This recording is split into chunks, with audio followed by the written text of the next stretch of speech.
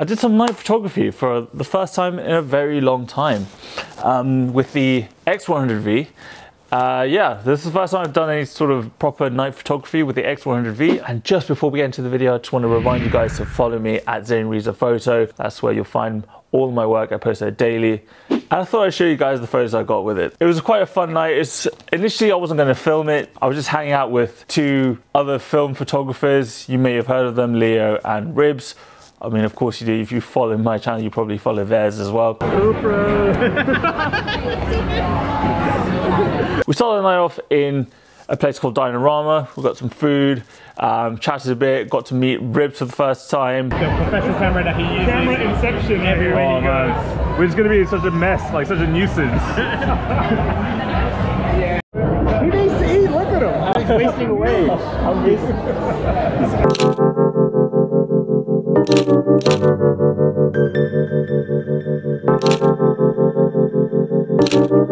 And from there, we sort of went for a little walk around Shoreditch. I had my X100V, so did Leo.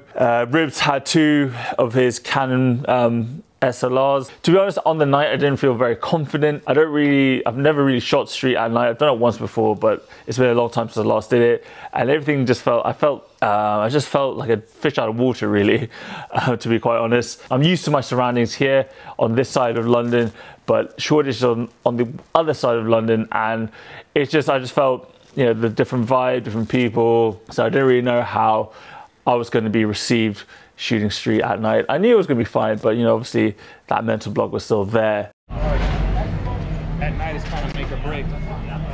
Wow, what a beautiful phone box. Yeah. Hey, listen, you nighttime photographer boy. Yeah. This is like photography gold right here. Yeah. You got some nice lights and colors and shit. I'm gonna take a lot of photos here. Oh, are you trying to model? Oh, I was gonna touch it, then my brain went, wait a minute. Yeah, I wouldn't. I'm surprised it doesn't stick with you. You know what I was gonna do, right? I dare you to lick it. I was not gonna lie, I was literally gonna grab it and go, hello. I'm surprised it doesn't stick with piss. And that's how you got coronavirus. I feel like every phone box just sticks a piss, but this was kind of clean. open. this is a clean one. This is the open one. Ah, that's why. You know what I mean? No one pisses here because you only got 3 sides. And then there's us like last week pissing in those weird things. Oh yeah, what are those called? The I don't even. Oh, the ones. yeah, the ones that just pop up, right? All right, shall we? Thanks for indulging me. Oh, this guy's doing cool shit. Oh!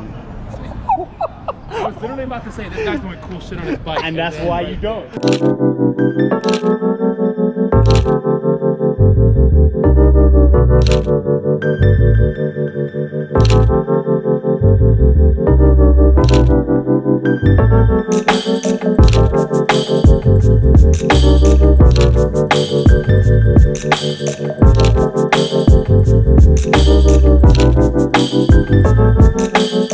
However, having the other guys around me was nice. You know, we kept the conversation going. It was just fun hanging out, nerding out about cameras, nerding out about film, and product jokes at each other. It was fun. Just, you know, we talk about what we liked about the film photography scene, what we didn't like about the film photography scene. This is like my 4th time, maybe.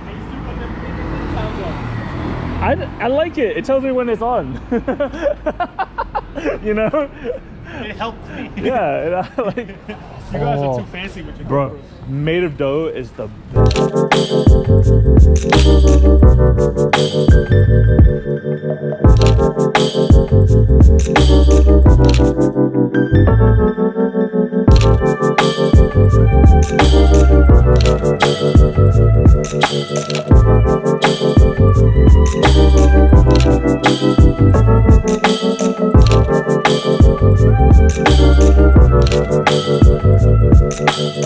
However, coming back after that night, I was really glad that I shot in RAW. It was only by manipulating the RAW files that I managed to get something that I was actually really happy with. As I said before, I'm not really that used to shooting street, shooting fast at night, so a lot of my exposures were off.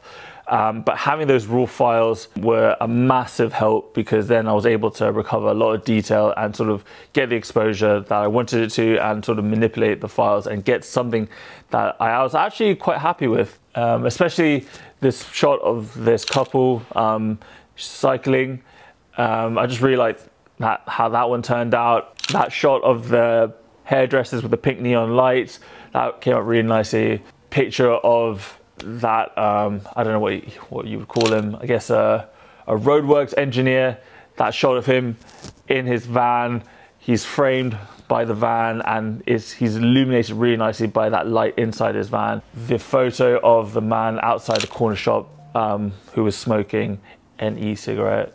I really liked how that one turned out. Special mention, although compositionally I don't really like the background, but the subject matter was just so funny. The one with the guy who had that girl over his shoulder and just running away, it was quite funny. The way they looked at us, they're like, no, nothing to see here, don't worry. They were obviously having a great time. It was hilarious. And I'm really glad I got that one on photo. Didn't get a lot of footage recording it. Again, the whole point of it was just to hang out. Okay, Leo needs to pee. I don't actually. He's a liar. He's a big fat phoner. So if I did this... Oh my God. Let's go. All right, we'll wait after this car. Oh, that pub doesn't look... Boys, definitely closed. boys will be boys. I'm gonna make it editing hell for him. This is a family channel. Just take photos, talk shit, that kind of thing. So I didn't really film too much of it. What was also really cool was that we bumped into another YouTuber. He's a French-Canadian guy. He stopped us for a couple of interviews. Turns out to be a model as well. So he was kind enough to let us take a couple of portraits of him. His hype man, his other guy, was also pretty mad, pretty funny guy. That's just the beauty of, you know, just having a camera on you in London. You're always gonna bump into something crazy, something funny, something hilarious, you know, spontaneous, which is why I always carry a camera with me.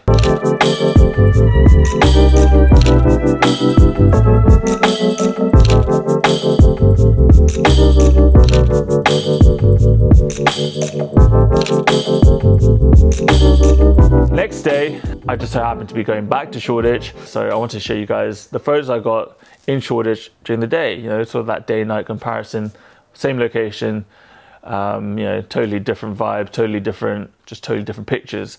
This time I didn't have my X100V, this time I had my Canon A1 and I loaded it up with some Fuji Pro 400H.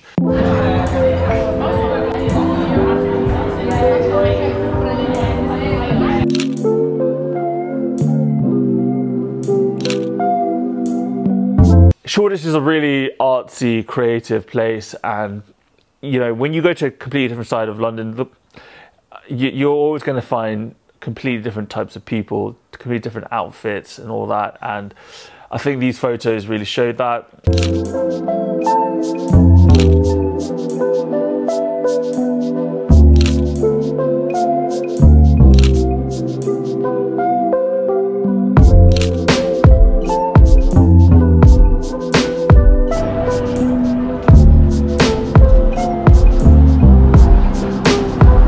Then we, you know, did the standard thing that you do in Shoreditch and just walked around all the independent shops.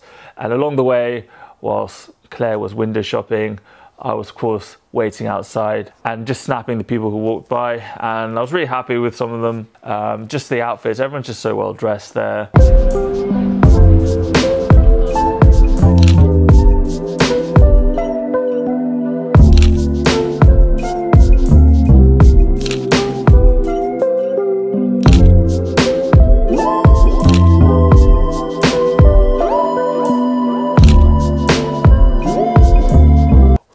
One of my favorite shots from the day was the shots that I took in this shop. It's just like a general goods shop. They just sell really, really nice, beautiful household items.